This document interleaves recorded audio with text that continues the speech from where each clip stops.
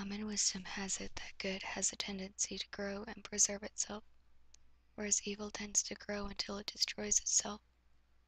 But perhaps there is a flaw in our definitions, for would it be evil for good to grow until it crowded evil out of existence? Everyone is born with a store of knowledge he doesn't know he possesses.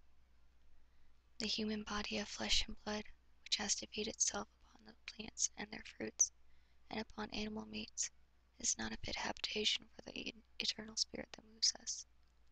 And for this we must die.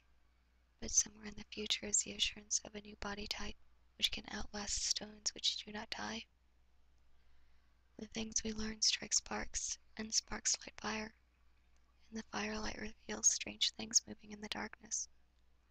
The darkness can teach you what the light has never seen and will never be able to see. Unwilling to continue merely mineral existence, plants were the first rebels, but the pleasures of a plant are limited to the number of ways in which it can circumvent the laws governing the mineral world. There are poisonous minerals that can kill plants or animals or men.